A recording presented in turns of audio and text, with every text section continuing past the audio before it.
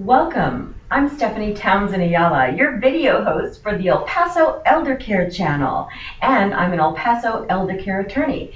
Today, I'm speaking with the administrator of two adult daycare centers, Mi Pueblo as well as Club de Amistad adult daycare centers, Claudia Garcia. Welcome, Claudia. Thank you for having us. Thank you. So what services does your adult daycare center provide? And when I think about adult daycare, I wonder, are you talking about people who are very ill and don't have anybody to care for them in the daytime? No, not at all. Not very ill. Our centers are for people who are still active, who just need a place to go during the day so that they're not alone. Many times it's the parents of working adults so that they're not home alone during the day while the adult children are off at work. They come to us, and so it's almost like a recreation center for adults. And so who would qualify for that? We do accept Medicaid. Most of the people who are there with Medicaid, but we also have private pay people who attend. We have long-term care insurance. So there are ways to cover it that it's not a financial burden. No. And so how many people do you provide services? And describe for me the type of person who would need your services. Well, we have two centers. Like you said, we have one in Horizon City, Club de Amistad adult daycare, and one in Socorro, Mi Pueblo adult daycare. The one in Socorro is the largest adult daycare in the county. The people who go there usually tend to live alone.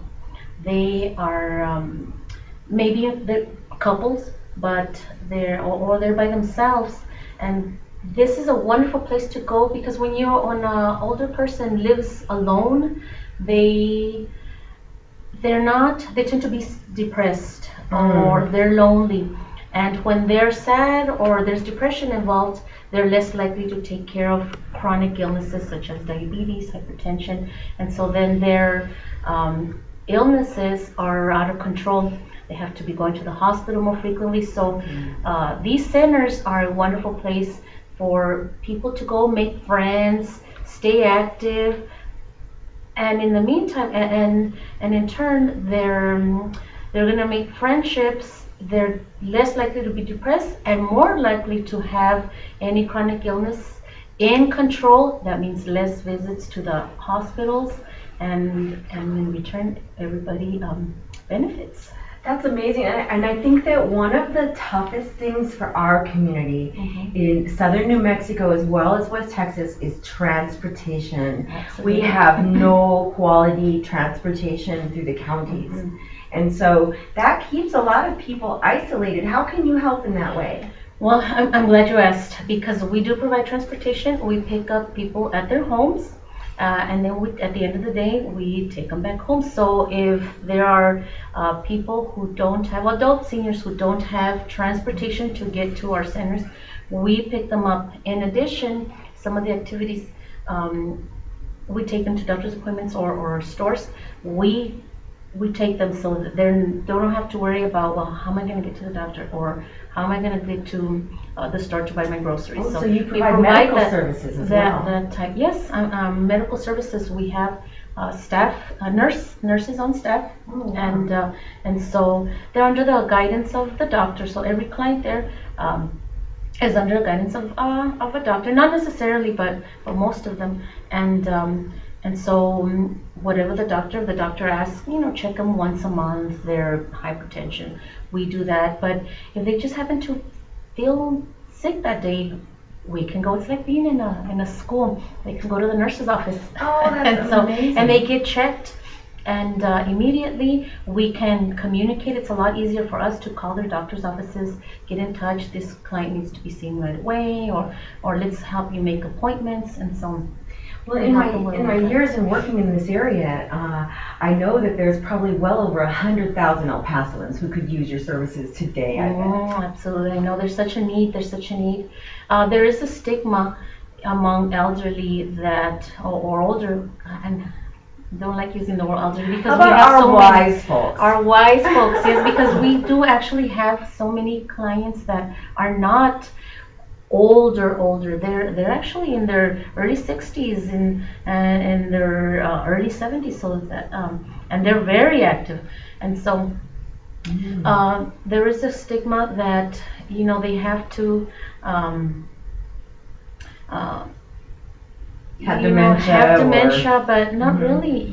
We have quite a few people there that take part in activities. Absolutely. Tell me some of the activities. Okay, so we have ballet folklorico in both our centers, and so and the ladies they love participating in being able The dance to dance. is so good for them, healthy too. Absolutely. Keeps them active. Arts and crafts, we have painting, and so we have some of our employees. We try to hire talented employees that can offer something in return. So when we hire qualified staff, we look at what are some of the talents that they have. So we have on our staff people who know how to paint on oil, on canvas oil. Wow. Yes, and so they teach the classes. We have wood shop.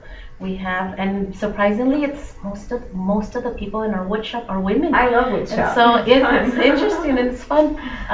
We have also music, so we hire a music teacher. So we have choir. We also connect with outside agencies such as El Paso Public Library, so they bring the bookmobile and their computer van, so technology, so they can learn how to use computers and link to some of that technology. So that's so different from what you said, like the stigma or the typical idea of an adult daycare center. That's like totally opposite of what some people think. Absolutely. We try to make it a fun place to go. My mother, who is the owner of both of the centers, she is a nurse. She has a master's in nursing, and because she has over 40 years experience in nursing, she really believes in the holistic care of our clients. And so it's not just the physical and just having a place to go and play bingo, because I think that's what... Although bingo is an important part of it. Absolutely, and when we don't, let me tell you, when we don't play bingo, they go crazy. They're like, where's our bingo? But so we designate a small time slot for the bingo, but it's not just about the physical aspect. We really look at their emotional and even their spiritual, because if maybe their spirit, they don't feel complete or fulfilled, they don't take care of the other parts, the physical, or it could lead into depression. So we really are concerned with the whole person. And so that's why we try to offer a variety of activities and look for our staff too. I'm really proud of our staff, the qualified staff that we have. That's amazing. And do you work with other community agencies at all? Absolutely. We help connect our clients with medical supplies, for example, if somebody's needing handles in the restroom, or maybe even diabetic shoes. So we work with medical supply companies. We work with, of course, many doctors' facilities. We also happen to have a nonprofit agency that we started about 6 years ago. It's called Socorro Coalition for Elderly Assistance. Oh my goodness! And the main function of our nonprofit is a food bank, a food pantry. Oh, how beautiful! And so we do serve anybody in El Paso County, and so we open up our food pantry about once a month. So we provide. Yeah, we saw a need, and so we open the food pantry once a month, and we give them a bag full of groceries every month. So we connect them with that, and through the nonprofit, we also connect some of our clients with some special needs. For example, we have one particular lady who needed special orthopedic shoes, very pricey, about $1,000, and so we were able to help connect her with an agency who donated her shoes. They made the molds for her and everything. So we work with agencies that can help meet some of those needs. Wow, you've educated me so much about what happens at your adult daycare center, and I'm also fascinated by the story of you and your mom, a locally owned business, mother-daughter business, who then, not only are you helping save lives or helping bring and ease lives as people are passing in the twilight days of their lives, you're also starting a nonprofit. I mean, it's such a beautiful story about you and your mom. Absolutely. And I mean, how did that happen? Well, I give her credit. All of this is her doing. Like I said, because she's a nurse by heart, that's her passion. And in the community that we live, looking at the need. My degree's in public health, so it's kind of related. So we really have focused in providing the quality care that is needed, or that they deserve, And so when you look at your services you're providing, what do you wish that the community understood that they don't understand right now? That it's not a place where where older adults can come and just sit. We're not like that.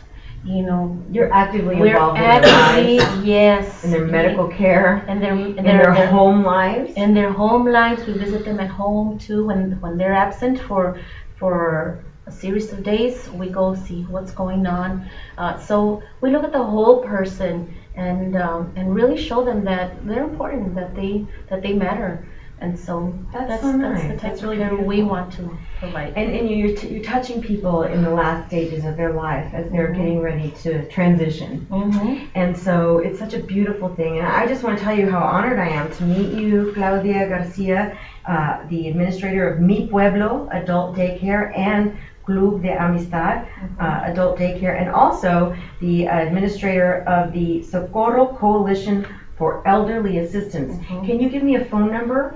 Absolutely. If anybody is interested in our services, you could call Mi Pueblo Adult Daycare in Socorro. The number there is 915-860-8690, and Club de Amistad in Horizon City is 915-852-5006. All right, thank you so much, and thank you for watching this edition of El Paso Eldercare Channel.